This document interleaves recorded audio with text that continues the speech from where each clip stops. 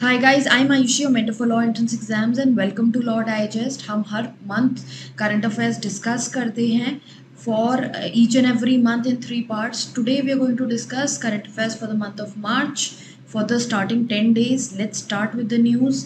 The first news pertains to the MOU that has been signed between ICMR, Indian Council of Medical Research, and National Institute of Allergy and Infectious Diseases and National Institute of Health of Department of Health and Human Services USA.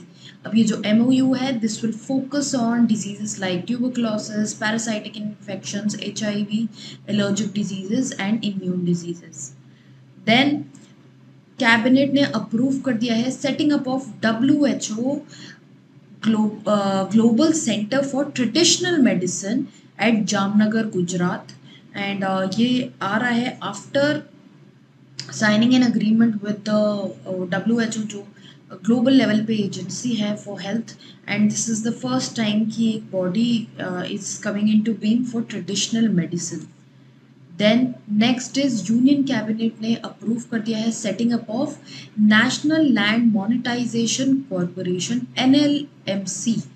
Now what will be the job of NLMC?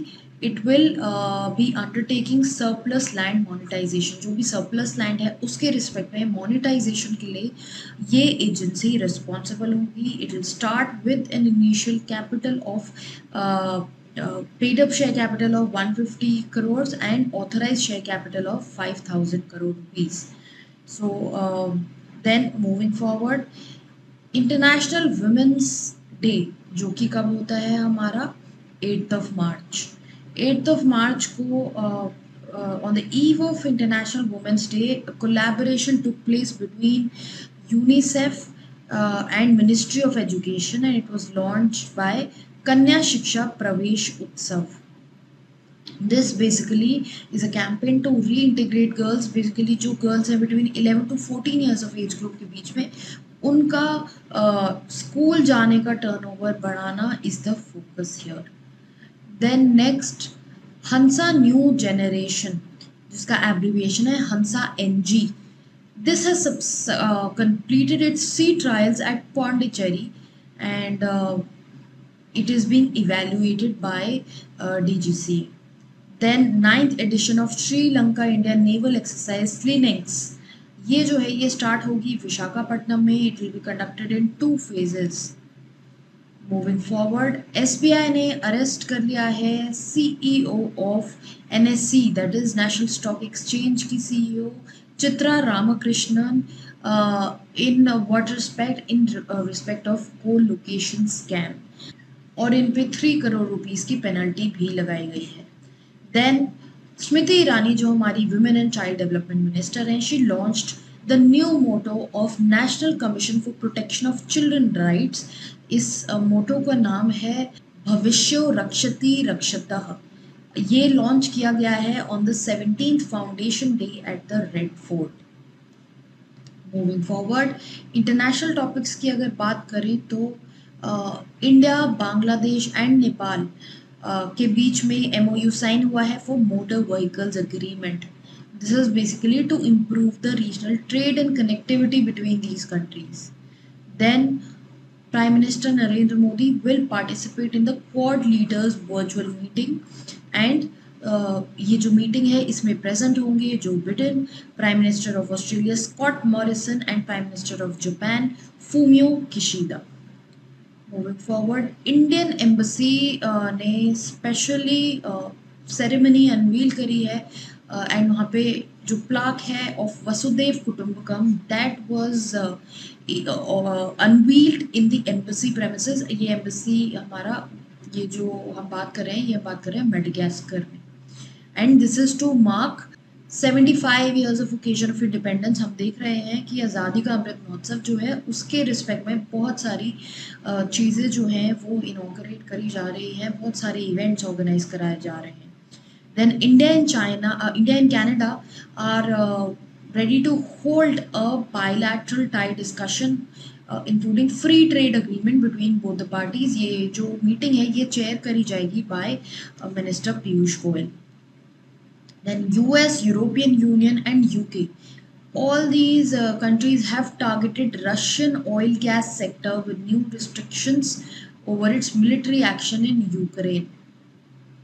Basically जो Ukraine में Russia की तरफ से aggression चालू है उसके respect में ये जो सारे ऑयल और गैस एनर्जी इंपोर्ट्स हैं रशिया से वो कर्ब करे जाएंगे, ऐसा प्रेसिडेंट ऑफ यूएस ने बैन लगाया है। देन जर्मनी में गवर्नमेंट वर्चुअल मीटिंग ऑर्गेनाइज करेगी of agriculture ministers from G7 countries and यहाँ पर डिस्कस किया जाएगा impact of Russia Ukraine conflict on global food security and किस तरह से फूड मार्केट्स को स्टेबलाइज किया जा सकता है।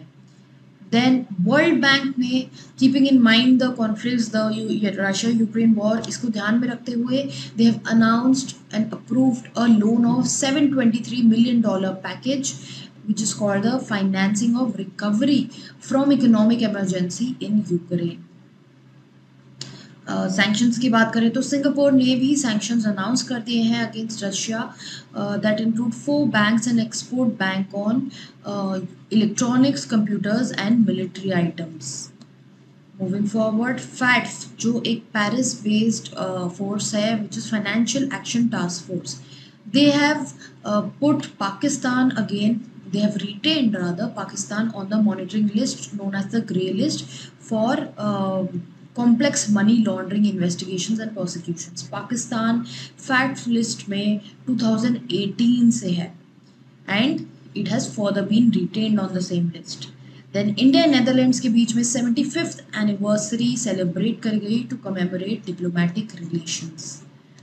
Then further United Nations general assembly में रेजोल्यूशन अडॉप्ट हुआ for डिप्लोरिंग Russian aggression in Ukraine and Moscow and ताकि रशिया में जो फोर्सेस हैं यूक्रेन में रशिया की वो विड्रॉ करी जा सके। रेजोल्यूशन में 144 मेंबर्स ने वोट करा है and India abstained from voting. India and 34 other Nations abstained from voting. अब ये जो वोटिंग हुई है इसमें 141 members have voted for and 5 members have voted for against the motion. Total UN में कितने मेंबर्स हैं ये आपको पता होना चाहिए। जनरल असेंबली में कितने मेंबर्स बनते हैं, do let me know in the comment section, you can as well calculate here also. Then further recently ICJ ने भी ये बोला है that Russia should withdraw. ICJ is also a body of the UN and they have said that Russia should withdraw their forces from Ukraine. Then government of Bangladesh ने sign किया है 2 separate agreements with Asian Development Bank and ये agreement sign करे गए हैं between the Secretary of Economic Relation Division and Country Director of ADB. These loans are worth rupees $292 million. Then Nepalese parliament ने approve कर दिया है $500 million US government add programme millennial challenge cooperation, जो that will help Nepal overcome the political divisions and objections from China. China ने US को भी बोला है that it should not undermine the authority of these Nations.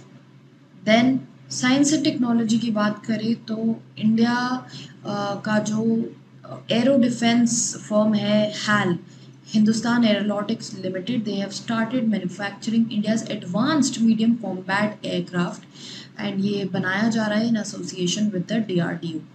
Then शेज 2 Chandra's atmospheric composition explorer instrument जो है, it has made exciting observations on distribution of argon-40 in the lunar atmosphere. Then moving forward, NITI Aayog का जो अटल innovation mission है, it has joined hands with Snap Inc. जो owner है Snapchat social media platform का, and the object is to drive augmented reality skilling amongst the country's youth. Then another MOU has been signed between Prasar Bharati and YUP TV जो एक OTT platform है। Moving forward, Indian navy ने launch कर दिया है अपना land attack BrahMos supersonic cruise missile and from INS Chennai. Then moving forward, कवच system announce किया गया है बाय द रेलवे मिनिस्टर। इस कवच सिस्टम में एंटी कोलिजन टेस्ट जो है वो कंडक्ट कराया गया टू सी कि जो हमारा सिस्टम है वो कितना डेवलप हो चुका है टू अवॉइड रोड एक्सीडेंट्स। इसको इनॉग्रेट किया अश्विनी वैभव जो रेलवे मिनिस्टर है वैष्णव इन सिकंदराबाद। साइंटिस्ट इंडियन साइंटिस्ट ने मंगलयान को यूज करा है टू स्टडी सोलर कोरोना जब अर्थ और मार्स सन के ऑपोजिट साइड्स पे होते हैं। Moving forward with awards and honours, chairman chief of staff committee and chief of army staff committee M. Narayane, he conferred the prestigious USI MacGregor Memorial Medal to 2 Indian Army personnel, एक navy से और एक air force से। Then Ramnath Kovind president ने नारी शक्ति पुरस्कार deliver किए for the years 2020 and 2021 on international women's day. Around 32 females को ये अवार्ड्स मिले हैं। देन हेल्थ टेक स्टार्टअप जो है निर्मय, एक बैंगलोर बेस्ड AI स्टार्टअप है that has won the prestigious Global Women Health Tech Awards. Moving forward to sports, Rahi Sarnobat, Isha Singh and Rhythm Sangwan, they have won the gold medal in the International Shooting Sport Federation World Cup in Cairo, Egypt, and they have won this over Singapore. Then Saurabh Chaudhary को first Indian है ये जिन्हें gold medal मिला है in the international shooting sports federation world cup in Cairo. Then Priyanka नुटक्की को she is become the 23rd women grand master of India. Then further Mithali Raj जो है she is the first women जो 6 world cups में appear हो चुकी हैं। इससे पहले Sachin Tendulkar and Javed मियानात they have played 6 World Cups. Then moving forward to days and dates, 1st of March को International Women's Day Week celebrate किया जाएगा, किया गया है rather as a part of the आज़ादी का Amrit Mahotsav. World Wildlife Day celebrated on 3rd of March. Then Obesity Day, World Obesity Day is celebrated on 4th of March. International women's day जो हम बार बार बात कर रहे हैं 8 ऑफ मार्च को celebrate किया जाता है। Then international day of women जजेस is on 10th of March. इस साल अभी तक बहुत इम्पॉर्टेंट कुछ अपॉइंटमेंट्स हो चुके हैं फॉर वुमेन जजेस in India as well as internationally. जैसे पाकिस्तान में फर्स्ट टाइम सुप्रीम कोर्ट में फीमेल जज अपॉइंट हुई हैं। Further there are 2 more areas जहाँ पे फीमेल जजेस अपॉइंट हुई है। वो जजेस कौन से हैं, क्या अपॉइंटमेंट्स हुई हैं, ये बहुत इंपॉर्टेंट है, मैं ऑलरेडी डिस्कस कर चुकी हूँ।